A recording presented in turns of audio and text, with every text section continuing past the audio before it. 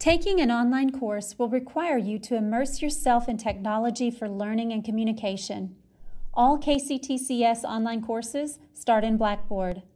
Although each of your instructors will choose to use the tools in Blackboard a bit differently, you will find that most courses will require you to complete similar tasks.